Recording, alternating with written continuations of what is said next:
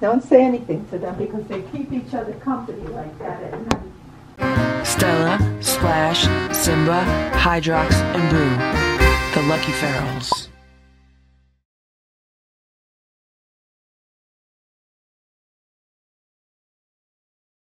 Good morning, Sleepy Boo. It is 7:45 a.m. Boo slept on the bed all night, and I had to get up early today, and I had to make the bed around Boo because he doesn't really want to get out of it. And the only reason he's getting up now is because I just turned the camera on.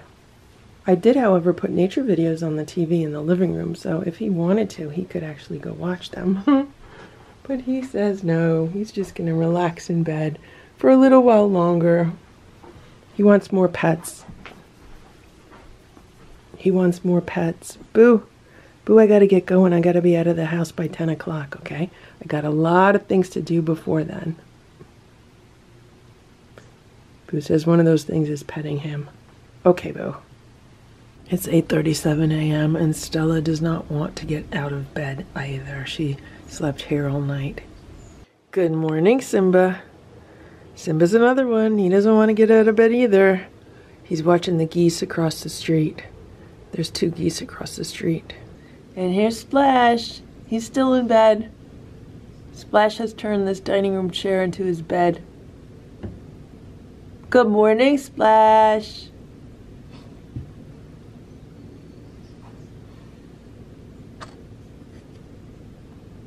The automatic feeders are all filled and programmed. Boo's is in his room. There is plenty of fresh water here as well as upstairs.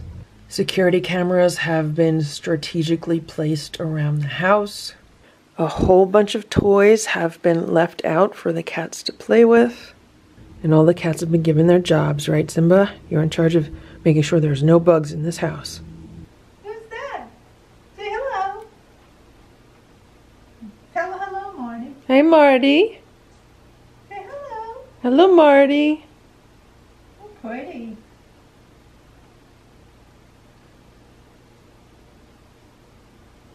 What's the matter? Nobody's gonna hurt you. Come on. Come on, girl.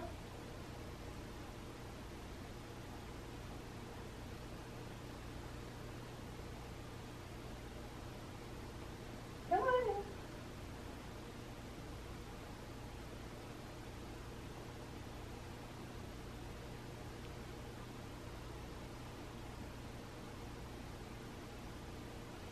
Marty, eat your treats. Eat your treats. Go eat the treats. Go ahead. You want some crunchies? Don't say anything to them because they keep each other company like that at night. Marty likes that. They love each other, and then they stay and keep each other company. Well, she didn't eat that food. Hello, Sophia. Sophia? Oh, you know why? She has her fluffy winter coat on. That's why she looks different, right, Sophia? You're fluffy right now? And here's Marty.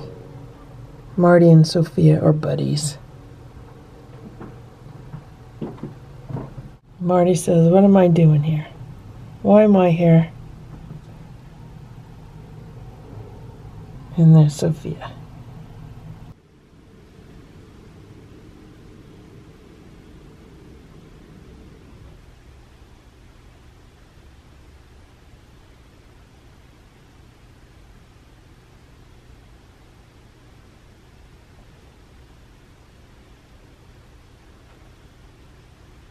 It's about 1:30 p.m. Boo's been looking out at the window. The minute he sees me with the camera, he has to get down. Hey, Boo. Hello, pretty boy Boo. How are you? Having a nice day? Boo's happy I'm home. I was away for the past 2 days. Boo always misses me the most. Right, Boo? Right, cutie Boo? Yeah, right. It's 2:42 p.m. I just came downstairs and I saw this. So this is a soft-sided carrier that I've had out for a while, and I put it here on top of this trunk, and just to get it out of the way and just to give the cat some place to kind of hang out, and Simba was hanging out in it. How you doing, Simba? Did you enjoy hanging out in there? It is 9:19 a.m. and I just opened the back door, and look at this. Ditto's here. He's drooling, but he's here. I haven't seen him in days, and I was wondering where he was. So he's back. And Hydrox seems to always perk up when Ditto's around. Hydrox really likes Ditto, even though Hydrox might be wary of him at times. Like now he looks a little wary of Ditto. But he definitely likes Ditto. They're friends. So I'm going to give them some food. I'll put some food out. It is 9:50 a.m. and Hydrox and Ditto are still eating food. They're eating so much food this morning, which is good because they have not been eating much recently at all. I've noticed outside cats, they don't really stick to a consistent schedule with regards to what they eat. They will stick to somewhat of a consistent schedule, obviously, if you give them food consistently. So I give them food twice a day, in the morning and in the evening. They get wet food, and there's always dry food in the feeder. The dry food dispenses twice a day. Usually, I think it's like a half cup of dry food or 3/4 of a cup of dry food in the bowl, just depending on the season. So there's always food in the automatic feeder. Now, when Stella, Splash, and Simba were living outside, and that automatic feeder went off, wherever they were, they would come running to the feeder to eat the dry food. So it was almost like a dinner bell from them, and it was so cute. You'd see the feeder go off, you'd hear it go off, and then you would just see cats running from every direction. They were so happy to have the food. And of course, I also gave them wet food at the time because they were grown kittens. So they had plenty of dry food in the automatic feeder, and then they had wet food twice a day, sometimes 3 times a day, just depending. So with Hydrox and Ditto, what I've been doing is I check them in the morning. Like I open the back door. If they come to the back door looking for food, then I'll give them food. And same thing in the evening. If they're around, if they're looking for food, I'll give them food. But if they're not around, I'm not going to put a bunch of wet food out just for it to sit around and go bad. So I figured that one out, because there's some times where they go through phases where sometimes they only want to eat once a day. They go through phases where sometimes they don't want to eat for several days. Maybe they've been hunting, or maybe they're just been eating a lot of dry food. You know, when cats live outside, you have no idea what they're eating, especially here because I'm so close to the woods. In a wooded area, you know, there's mice, there's chipmunks, there's birds, there's squirrels, there's all kinds of small creatures that cats can eat. And so yeah, so that's the situation. They're really hungry today. They're on their second can of food after each having a plate of raw food. I don't know who ate all the raw food. I think Hydrox might have just eaten it all himself. So yeah. It is 7:13 p.m. Here's Boo. He's been laying on top of this cat tower. And I thought I would tell you what just happened to me. So I just got back from a walk. I was taking a walk. Now that the weather is getting nicer, I'm trying to, you know, get more exercise in my day.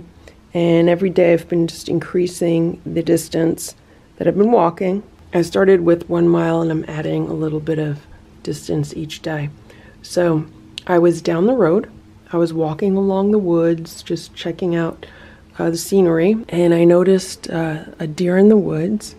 And then I was walking back, and I was probably a few blocks away from the house when I saw a cat. And the cat that I saw was a tuxedo cat. And from the back legs, it looked like Ditto. And the cat was, first the cat was in the woods, and then it was running alongside the woods. So there's like the road, and then there's like a grassy area, and then there's the woods. And so he was running along the grassy area, probably like 50 to 100 feet ahead of me. And then I saw him kind of slow down, and then he crossed the street. And so I just kept walking at my usual pace. I was thinking, I wonder if that's Ditto. Well, the cat stopped, and the cat was just sitting by the side of the road. He was kind of looking at me. So I just kept walking, and when I got close enough, I realized, yes, it was Ditto. So I called his name, and he turned around and he looked at me. And then I started walking towards him, and for a while he was just looking at me like, hey, what's going on? But then when I got closer to him, he started running away, but he was running toward the house. So he was like running toward my house, and not only did he run toward my house, he ran down my driveway, and then it looked like he ran into the backyard, like where the patio area is, where the shelters are and everything. But by the time I got there walking, I couldn't find him. So I just wanted to document this, that I saw Ditto down the block in the woods. He was obviously hunting. He was having a really good time. He was running really fast away from me at one point, and he was, you know, just kind of taking a nice trot along the woods. So I know some people ask for Ditto. They wonder like where he goes, and so that's one of the places he goes. And I know Hydrox likes to hang out in the woods sometimes too, although now with the heated shelters and everything, and now that he's getting older, I think he's really enjoying the comfort of the heated shelters. Plus, I think Hydrox is afraid to lose the shelters, like last year when he lost the shelter to the possums. So anyway, here's Boo. Boo's been hanging out. He likes to look out the window, see what's going on. A lot of people are walking their dogs right now. So, how you doing, Boozy?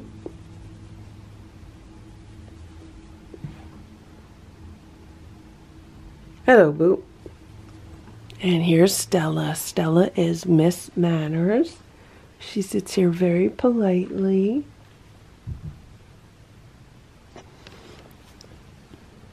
How you doing, Stella? Did you have a nice day? She was laying on the bed today. Yep, there's Simba. Simba got up. Stella says she wants me to grow new cat grass because this grass is really dried out and flat because she's been laying on it. It is 11:26 a.m. and I came outside to clean out the shelter Hydrox has been hanging out in. He's been in the custom shelter under the house, and he peed on the training pads that were in that shelter. He has not done that in a very long time, so I thought it was strange. But, you know, with cats, you never know. So I decided to open this shelter to see what's going on in this one because no one's been using it in a while. And look what's going on in here. I mean, this is an absolute disaster mess. So I'm going to take the training pad out and put a new training pad in here. Then hopefully maybe someone will use it. The weather is getting warmer, so the cats are eventually going to stop using these shelters as the weather warms up, but the nights are still getting pretty cold. So here's Hydrox and here's Ditto, and let me tell you what just happened. So when I came out here to open up the shelter that Hydrox has been hanging out in, Hydrox ran over to the fence, and I was like, Hydrox, I'm not feeding you. You have food. Why are you calling Ditto over? Because I knew that's exactly what he was going to do, and sure enough, that's what he did. The next thing I knew, Ditto came over. So Hydrox loves Ditto. He absolutely loves Ditto, and the two of them are friends and buddies, which is nice. And Ditto is a bit of a mess today. I mean, his back paws are really messy. I don't know where he goes. I feel like he's going somewhere where he keeps scraping them up.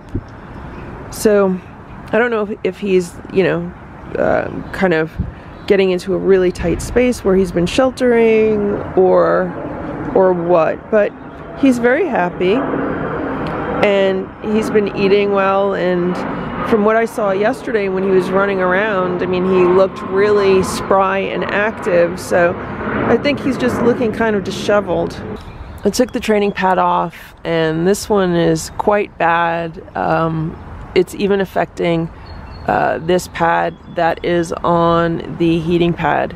This is the cover that comes with the heating pad, so I might take this cover off also and just put two of the wee pads on it. The problem is that it is really hard to get into this shelter to do this. So with the other shelter, it's super easy. I just slide it out take the lid off and you can get right in. With this one, I have to first take the roof off the doghouse. I have to take those insulation pieces out.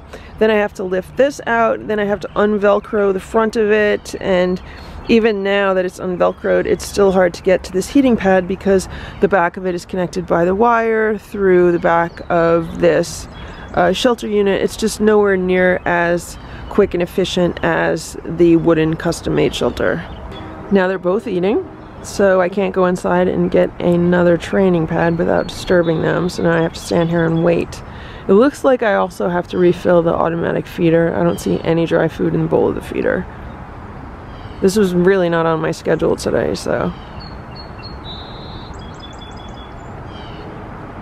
I ended up going inside and getting this fleece blanket. I bought a bunch of these at CVS a few months ago. They're super cheap. They're like $2 or less for each one. They're a good size, so I actually had to cut this one in half. So I'm going to take half of this and I'm going to wrap it up around the heated pet mat in the smaller shelter, and then I'm going to put some training pads on top of that. That should be good. It'll be nice and clean. Here's the shelter. It's all nice and clean. I wrap the blanket around the heated pet mat. Then I put a good training pad around that, and then I have a cheaper training pad on top. Now it does raise the surface of the heating mat, so I'm hoping there's no issue with the cat getting in and out of the door if they choose to use it. So we'll see how that goes. Thank you for watching this Lucky Ferals video. If you enjoyed it, please give it a thumbs up. Please subscribe if you'd like me to post more videos, and please make sure to check out these other videos that were selected especially for you.